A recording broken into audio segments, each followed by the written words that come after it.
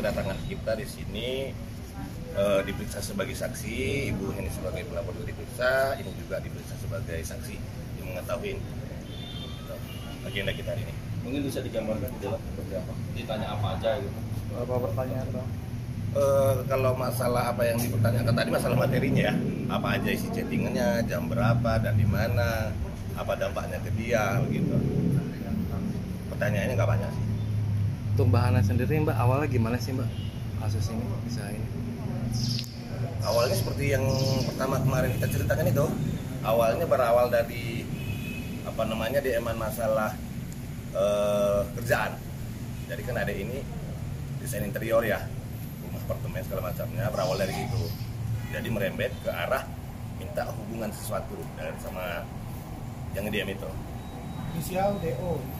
Iya, inisialnya DO. Dari ketahui mungkin alamatnya di mana orang itu? Alamatnya yang pasti di salah satu apartemen di Jakarta Selatan. Ya, Mbak Mona belum pernah berhubungan sebelumnya sama orang ini? Saya nggak kenal sama sekali. Cuman saya buat instastory ya. Dia salah sekalian market juga, terus dia DM saya dan nanya-nanya pekerjaan.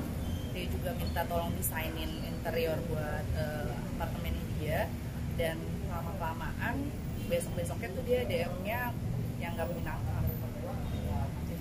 Melalui DM aja atau udah tukar nomor WhatsApp? Terus dia minta nomor telepon saya, tapi bukan nomor telepon pribadi. Saya kasih nomor telepon bisnis.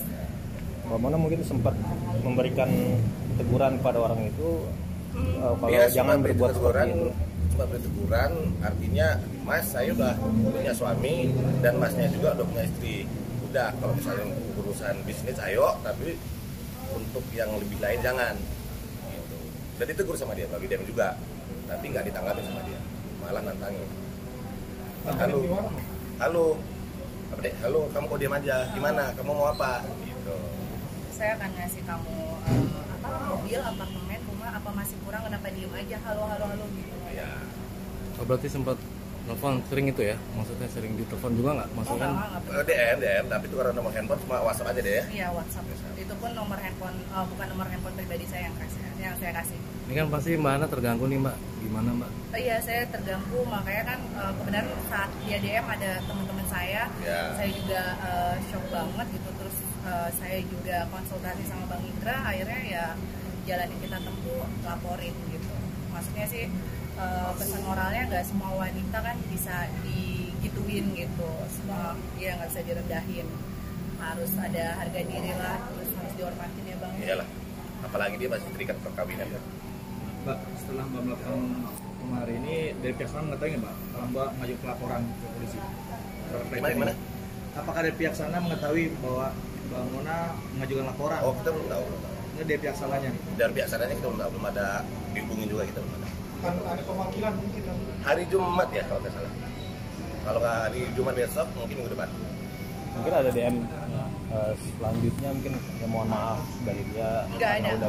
Dia nggak ada sama sekali permintaan maaf atau nggak ada. Berarti nggak ada etikat baik ya dari si pelaku ya? Baik. Mbak Mona, Mas Dewa kan lagi ada di dalam. Sejauh ini sejak ada laporan seperti itu, Mas Dewa sudah tahu, jadi beritahu atau Kebetulan sudah. Dari kasih tahu. reaksi beliau seperti apa? Ya memang jalan saya bener gitu, karena kan saya juga perempuan terikat pernikahan, jadi ya jalannya bener, maksudnya supaya nggak ada fitnah juga dan jangan mentang-mentang suami lagi di dalam gitu. Ada orang semena-mena sama saya gitu.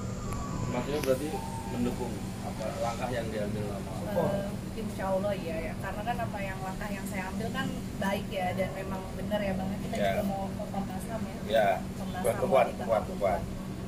apa yang akan dilakukan Perempuan. Ya masalah harkat martabat seorang perempuan ya. Tidak semua perempuan kan harus bisa dilindungi. Dan hari ini juga kan bukan orang sembarang juga. Mana sampai dia bisa menawarkan aku akan belikan benda itu mungkin dia ada maksud tujuan tertentu, mungkin maksudnya kalau kamu mau maaf ya jadi berhubungan spesial dengan dia gitu. Iya, dia bilang indikasinya seperti itu sih. Kayaknya sih dia bilang nanyain tentang bisnis saya, tentang desain, kayaknya cuman ala-ala doang. Ya. Itu berarti akunnya memang tidak temenan ya? Langsung Enggak. Saya nggak temenan. tiba-tiba dia langsung DM Mbak Hana. Iya, karena kan Instagram saya open kan, jadi siapapun bisa DM ataupun bisa follow saya. Sejak kejadian itu agak sedikit terganggu pada aktivitas keuangan. Ya saya terganggu, makanya saya langsung laporin dan saya konsultasi, dan benar teman-teman juga dukung, jadi ya terganggu sekali sih. Teman-teman lihat gitu. Iya, kita lagi bareng-bareng kan, tiba-tiba ada DM itu langsung. Kurang ajar sih kalau menurut ya. Mbak Mona kabarnya belum cerita ke Mas Rio ya? Akhirnya udah ya? Akhirnya udah. Udah. Mungkin gimana reaksi Mas Rio? Tanggapannya gimana Mbak? Itu tadi saya udah jawab, dia support kok. Oke. Jadi sebenarnya intinya ingin terus sampai ini, atau dia ketika diminta maaf case close atau gimana? Ya kita lihat aja nanti proses hukumnya bro. Masih kan dipanggil dulu kan, ini masih mentah juga toh. Dipanggil dulu bagaimana nanti perkembangannya, nanti kita ikutin aja alur. Tapi masih ada kemungkinan membuka pintu damai. Nah, Ya. Nah kita lihat nanti ke depan. Kita juga kan mau ke ini ya Bang, Perempuan, mau ke perempuan. perempuan. Berarti tetap harus jadi Untuk sejauh ini masih hukum ya? tetap. Buat pelajaran lah Mas, buat pelajaran laki-laki gitu, semua mungkin semua laki-laki di dunia ya BPF. Boleh sedikit tadi ditanya apa aja di dalam beberapa pertanyaan? Masalah Dibesar kisarannya. Kiki mundur Ki. Kenapa? Bisa sedikit. Jadi tanyaannya Saksi apa aja? Pas DM aku di sana, terus pas kejadian kita di Kongko ya, Ya, Papa Jack. Papa Jack. untuk efeknya ke dia, ke Henny. Tanya kemana sih? berapa Jatuhnya tadi ke khusus apa? kalian berapa? Kurang lebih 15 kalau mereka. Orang itu tahu kalau Mbak Mona itu istri suami Mbak Mona itu sedang ada. Saya nggak tahu ya dia tahu atau enggak, saya nggak tahu ya. Tapi saya rasa mungkin tahu lah, nggak mungkin lah nggak tahu kan. Karena kan di Instagram saya itu kan di open dan bio-nya itu pun saya RIO REIFAN husband gitu. Mbak, dengan keadaan seperti ini lebih hati-hati nggak sih Mbak, maksudnya? Kan Instagram di open, apa lebih jaga-jaga nggak maksudnya kalau ada? Kalau saya sih lebih berhati-hati, saya selalu berhati-hati ya insya Allah ya gitu. Tapi kan kita nggak tahu ya niat orang apa gimana. Kalau misalnya saya nggak open Instagram saya kan bisnis, jadi agak susah juga kalau saya private. Sebenarnya pesan dari ini untuk kita laporin itu tadi, supaya semua pengguna sosial media itu jangan sembarang lah chatting istri orang, ya kan? Itu kan nggak benar. Itu apalagi kata-katanya udah menjurus ke sana, itu nggak benar. Itu aja sih poinnya sih sebenarnya. Ya, biar efek jerah lah ya. Ya, efek jerah. Beberapa kali Mbak ngalamin hal seperti ini Mbak? Kalau yang DM Instagram saya sih banyak ya gitu, mau laki atau perempuan, tapi sebatas cuman support terus nanyain tentang bisnis seperti itu. Tapi yang kurang ajar seperti ini baru kali ini, makanya saya langsung laporin.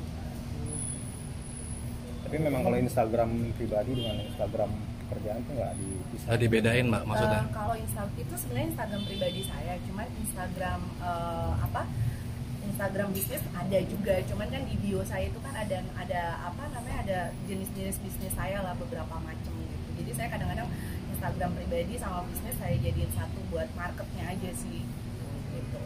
Kapan Komnas Perempuan? Rencana minggu depan, karena Senin saya ada keluar kota, pulang dari luar kota. Selasa, Rabu mungkin. Terakhir dong, mau rencana jemput Mas Rio lagi mungkin kapan? Minggu depan. Minggu depan juga? Ya, nanti kita temenin. Paling hari Kamis. Kita nanti semua yang mau Ya. kesini. Rabu Komnas, Kamis rencana. Mas Rio cuma support doang atau sempat ada emosi? Beri pesan nggak sih Mbak? Ya. Ada lah emosi pasti ada lah, cuman kan Mas Rio nggak bisa berbuat apa-apa ya, karena di dalam juga kan nggak bisa komunikasi sama saya di time juga kan. Mungkin memberikan apa ya, saran ke Mbak Mona biar untuk berhati-hati. Paling ya sarannya saya supaya lebih hati-hati aja sih, tapi dia senang sih saya mengambil tindakan seperti itu. Ya. Oke. Oke. Bang, kalau terbukti bersalah mungkin apa Ya, sampai ancamannya? Kenain pasal Ya pasalnya berapa bang? 335 perbuatan tidak menyenangkan. 335 tindakan tidak benar. ya. Oke.